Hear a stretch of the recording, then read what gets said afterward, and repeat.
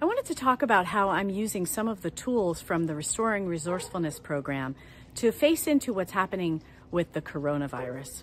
So I'm noticing that I'm freezing a lot when I hear news reports or someone starts talking about the coronavirus. So when I freeze, I notice that I'm not breathing, so I take a breath and I wiggle, bringing some flow back into my body so that I can be with whatever's happening. So I can allow whatever's happening to move into me and then through me so I don't get stuck in freeze.